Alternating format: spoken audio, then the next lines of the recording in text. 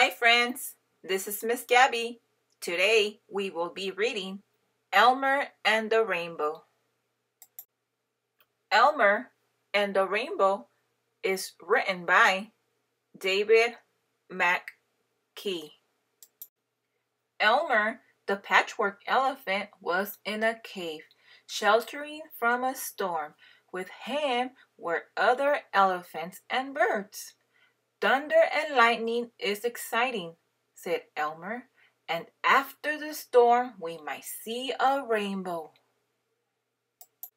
When the storm had stopped, Elmer and the birds went outside. Elmer felt drops on his head. "Oh," he said, "it's still raining." "Perhaps it's the rainbow crying," said a bird. "It's come out too soon and lost its colors. Look!" In the sky was a pale shape.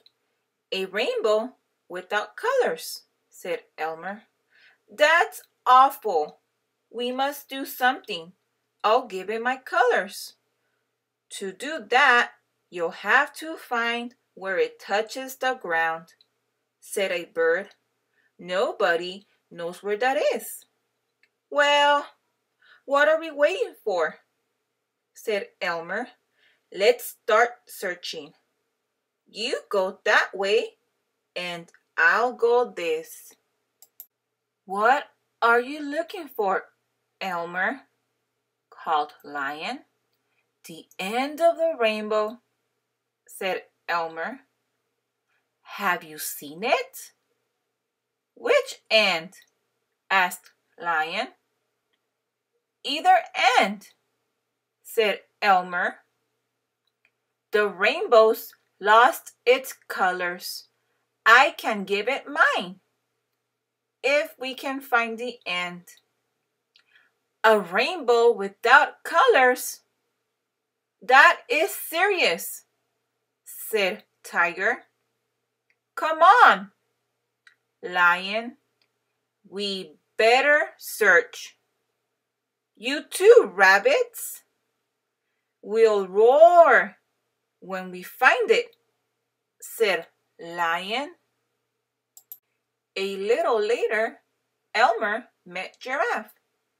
"Elmer," she said, "there's something strange in the sky."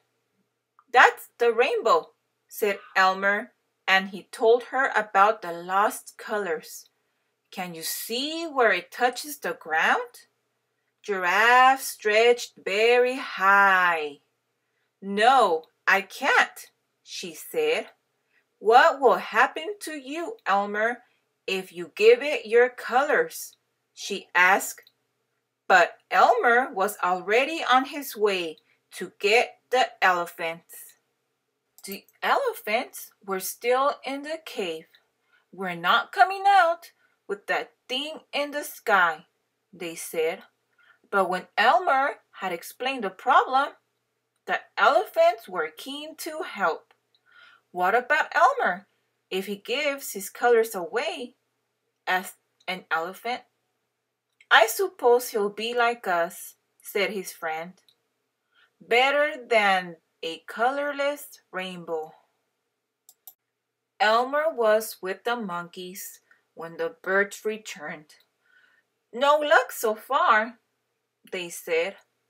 "We'll keep looking."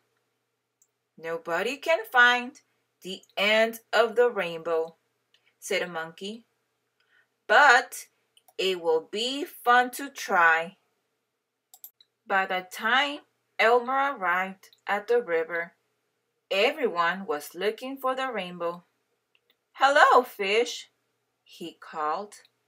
"I don't suppose you know where the rainbow starts, do you?" "Usually at the waterfall," said a fish. "But today there's some pale thing there." "That's the rainbow," said Elmer. "Come on to the waterfall." Sure enough, a colorless rainbow was coming from the waterfall. The search was over. Elmer, the fish, and the crocodiles called loudly to the other animals. Then, without waiting, Elmer went behind the waterfall. By the time the other animals arrived, Elmer was out of sight. Colors gradually began to appear in the rainbow. Hooray! Cheered the animals. But what about Elmer? Whispered an elephant. As if in answer, Elmer appeared from behind the waterfall. He still had his colors. The animals cheered again.